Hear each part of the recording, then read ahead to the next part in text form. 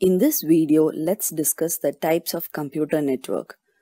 A group of computers connected that allows the computer to communicate with another computer and share their resources, data, and application is called as computer networks. The networks are classified based upon the features like size, physical architecture, the area it covers, etc. Each network differs in its characteristics such as distance, transmission speed, cable, cost, etc. A computer network is mainly classified into 4 types: LAN, WAN, MAN, and PAN. LAN, Local Area Network. This network is designed to operate over a small area like a building, office, etc. This type of network is usually owned by private people. We use this network to connect personal computers, workstations to share resources and exchange information. The communication medium used are twisted pair, coaxial cable, etc. All the machines here are connected to a single cable.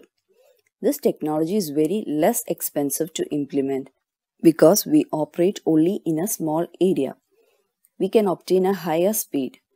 Different topologies like bus, star, tree, ring, etc. are used here.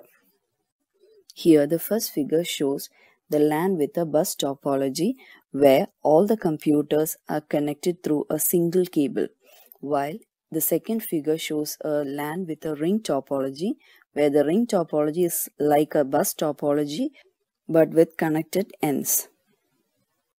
Personal Area Network or PAN. A computer network that is organized by the individual user for its personal use is called as PAN. This network consists of devices like computer, tablets, phones, etc. This is usually used for communication among these devices, where one master device takes up the role of the internet router. There are 2 types of personal area network. One is wired personal area network and second one is the wireless personal area network. In wired personal area network, the connection happens through cables, wires, etc. While in wireless personal area network, the connection is through the signals like infrared, Bluetooth, etc. Examples of personal area network.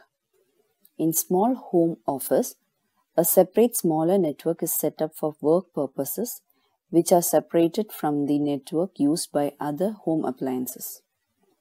Offline network. We can create an offline network inside the home, which is also called as home network. Multiple devices are connected through Bluetooth or Wi-Fi. The devices that are attached to a computers like printer, mouse, speaker, etc. are integrated using PAN and do not use the internet. Body Area Network. A network that moves with a person is called as body area network. For example, a mobile network moves with a person. Advantages and disadvantages of PAN. Advantages. PAN is easy portable. It is relatively low cost and it needs easy setup. It provides high efficiency for short network range. While disadvantages are limited to comparatively low data rates, low network coverage range. Devices are not compatible with each other.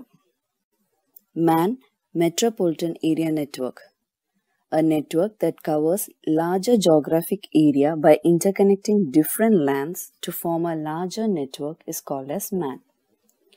This covers a bigger area than LAN but a smaller area as compared to WAN. Both uses the same technologies. It might cover a group of nearby offices or city. This can be either private or public. The resources can be shared between LAN to LAN as well as device to devices. Modem and wire or cable are the devices used for transmission of data through MAN. The best example is the cable television network available in many cities. MAN is used in communication between the banks in the city, the military, a college within a city, and an airline's reservation. Wide Area Network or WAN. A computer network that extends over a large geographic area like states, countries is called as Wide Area Network. A WAN network is much bigger than a LAN. In this type of network, a LAN connected to other LANs through a telephone line, fiber optic cable or satellite link could be a WAN. Most WAN networks are used to transfer large blocks of data between its users. The Internet is the biggest WAN in the world, and it is widely used in the field of business, governments, and education. There are two types of WAN, switched WAN and point-to-point WAN. It is difficult to design and maintain WAN. Due to long distance transmission, the noise and error tends to be more in WAN. Examples of WAN are mobile broadband, private network, etc. Advantages and disadvantages of wide area network. Advantages. A WAN provides a large geographical area. We can share resources and softwares like RAM, hardware, etc. In this network, the messages are exchanged very fast. For example, in applications like WhatsApp, Facebook allows us to communicate with each other. Centralized data. All the data is centralized in this network. Global business. We can do business globally over the network. Disadvantages are high setup cost. The installation cost is very high as it involves the purchasing of routers, switches, etc. Need firewall and antivirus software. The firewall needs to be used because the data transferred of the internet can be changed or hacked. Security issues. The WAN network has more security issues as compared to LAN and MAN network. So we can conclude saying that there are many advantages of LAN over MAN and WAN. Like LAN provided excellent reliability, high data transmission rate, etc. This can be easily managed and shares devices too.